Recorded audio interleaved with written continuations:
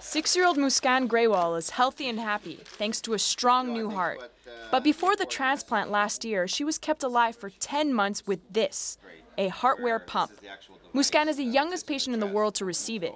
She was pretty much on maximum medical therapy, so there was nothing else what we could have done with drugs when they sent her to us. So she was really on the edge that she would die. So we had to do something. The machine was placed inside the chest cavity with a nozzle inserted into the heart, a cable running out of Muskan's body linked to a controller that kept her heart beating. This video shows Muskan just days after the pump was inserted at the Mazankowski Heart Institute. This is basically made for an adult, and most of the patients are 55, 60 pounds.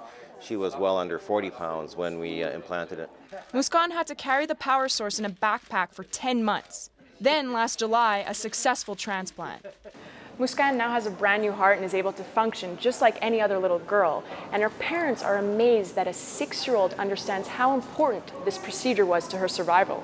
All the years she's spending in the hospital, she's pretty much a nurse now. If anybody is doing a little bit less, she pick up right away, you have to do this.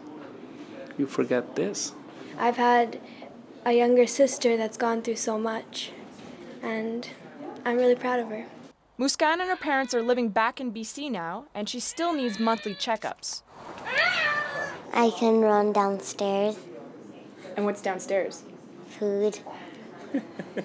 But her parents are grateful for this new lease on life for their daughter. Kristina, Partsinevelos, CBC News, Edmonton.